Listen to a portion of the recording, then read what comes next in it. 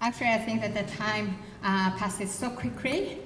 Now it's about time to wrap up today's presentations. Let me do very briefly the wrapping up of your presentations.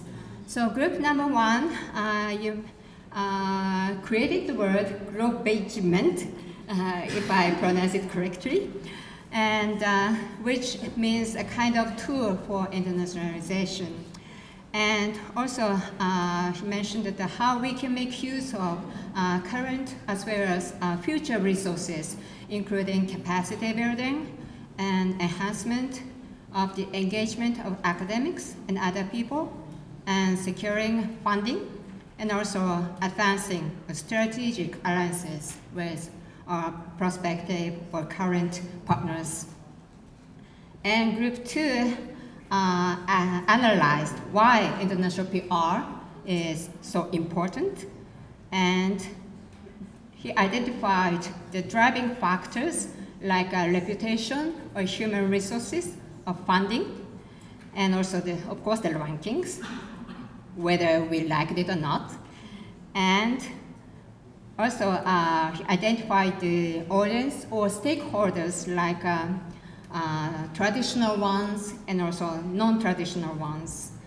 And he discussed what measures could be taken to enhance the international PR and how those impacts could be measured, and also the possible challenges those international PR would be faced.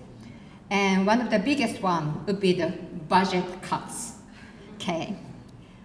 And following those presentations comes the group number three.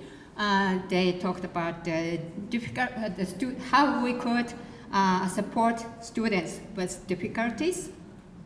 And they categorized the kinds of difficulties into four kind of dimensions, like prevention, preparedness, response, and recovery. And the importance of maintaining and updating manual was also mentioned. And what I thought was interesting is that they talked about those things in terms of the maintenance of sustainable relation or sustainable communication among people concerned, like those relations between host and home universities, students and staff members, and so on. And also they make a proposal to set up some network to share necessary information and data. And group number four, he stressed the importance of face-to-face interaction, and also he proposed some ways to set up this synergetic network, which is a goal-oriented one, including database platform, updated manual, and from A to Z kind of dictionary. And I think this is kind of a university-wide project, may I say. But if possible, why don't we think about making those things nationwide or worldwide even? I think this will be a good thing. We can share those basic information first among our international offices, and then we could share those kind of information or data campus-wide or nationwide or worldwide. Okay, and finally, group number five, they discussed why it's necessary to build sustainable relations and international, I cannot read my memo. I don't Okay, so they discussed the importance of building the internationalization network. And they also picked up some hindrance factors or obstacles which has been preventing the promotion of internationalization within the university. Like, it is something like a lack of ownership, or lack of engagement, or lack of synergy institutional-wise, and also the lack of integration of all those factors within the single institution. And also, they have actually presented concrete measures and tactics with which we can overcome the obstacles and enhance the internationalization. And idealistically speaking, there will be no more need for the international office once the internationalization of their campus is really, really realized. But maybe it's very difficult to realize that kind of thing.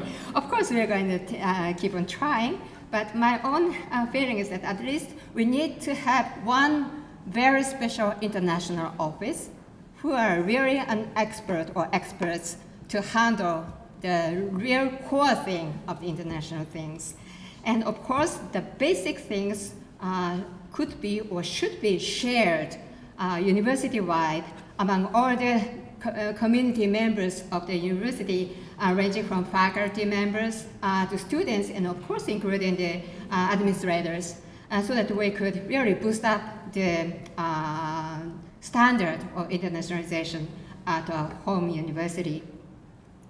And speaking a little about Kyoto University, we have just set up an international platform which consists of the members from the representatives from university administrators, including the staff members from International Affairs Office, International Student Office, International PR Office, and the Research Administration Office, and so on.